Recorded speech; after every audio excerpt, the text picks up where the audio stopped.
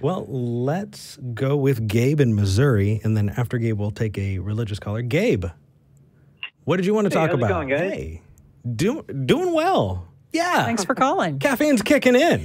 I'm excited. What do you want to talk about? I had a question on the application of Pascal's wager.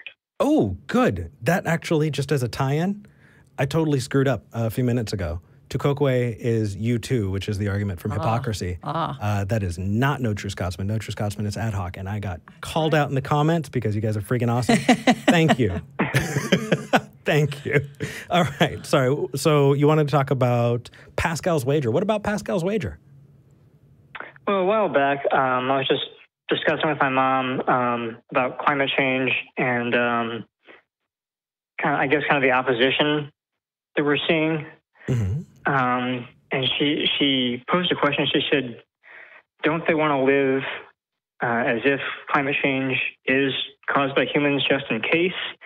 And I kind of, knee-jerk reaction kind of just said, oh, that's Pascal's wager. But I thought about it, and I wasn't sure if that's an automatic fallacy or if it's valid sometimes, or how to determine. Sure, that's a new application of Pascal's wager, and I'm with you, Gabe. I wouldn't have thought that there would have been a positive application of that because, how do you know if you're just going to concede and say, well, I'm going to pretend to believe this, that's never usually good. But what a positive spin on it. We may as well, even if we have doubts. If a person has doubts that what we are doing is contributing to global warming or to global climate change, why not? We already know we're having an impact. I mean, I don't think even the climate science deniers would deny that we have an impact. And so why not just, okay, let's just not argue about that, and let's just live our lives and work our society as if it is contributing. That's really interesting. I haven't ever heard a positive spin on that. See, that I disagree with you. Oh. Okay, go for it. Sure. So something can be incidentally true and fallacious. So I know, Gail, that you had cereal this morning because you're wearing a blue shirt. If you had cereal this morning and you're wearing a blue shirt, those don't necessarily lead to each other, right? So something can accidentally be true, which means that in this case, if we're talking about Pascal's wager, pretending just because we don't have an impact on the truth value of it, the argument itself is not one that's going to guide people to what is true.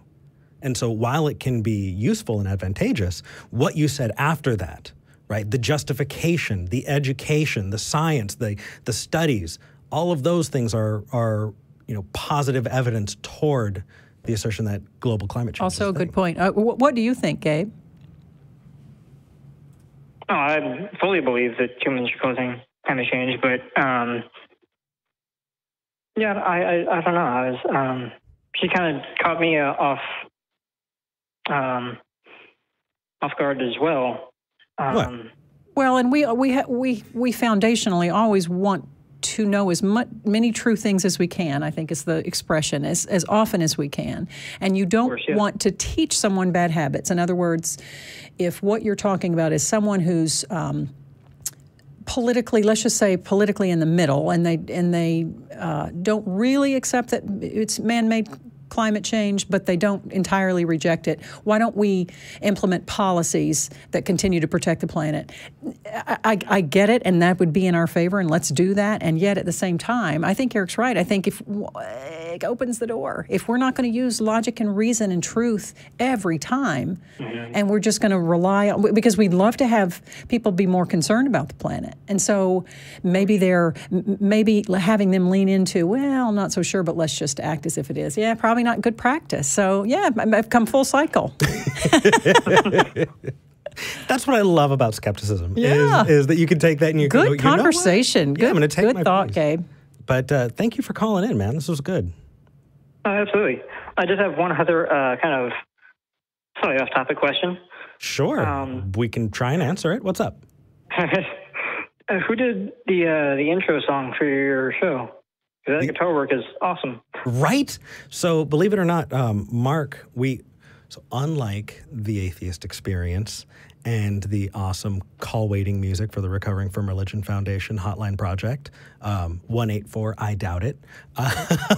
Correct. There's a plug.